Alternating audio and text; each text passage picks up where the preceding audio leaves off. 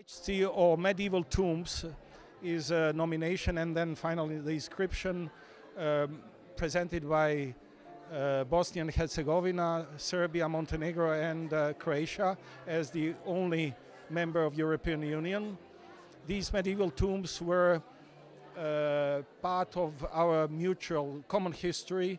The people were buried in them from 14th to 16th century.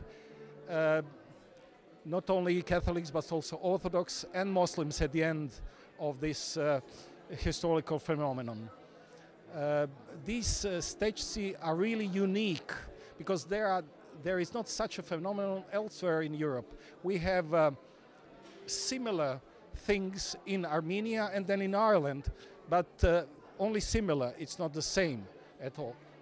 Therefore, it's not only historical phenomenon, it's also it has transcendental meaning, because all the necropolises which were built throughout centuries of Stećci are built along the roads to remind people who were traveling that there is a passage of time, that they are only there for some time and that Stećci are going to be forever.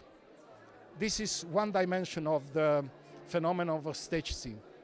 The other is that they have in the culture of the people from the region, they have a special meaning and special position.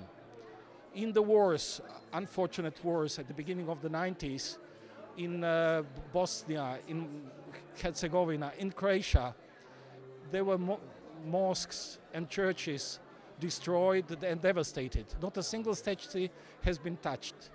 There is a sacred position in the culture of the people of the region of Stećci. And then, at the end of the day, I have to underline the fact that Stećci are the product, inscription of Stećci are the product of work of intense and very open coordination and cooperation of 4 delegations of the countries which, unfortunately, 20 years ago were in the war. Now we have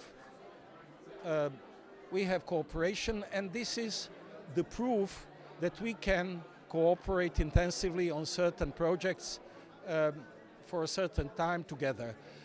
Croatia, as the 28th member, now 27th member of European Union, which entered the Union 3 years ago, took certain homeworks to do, and one of the homework was to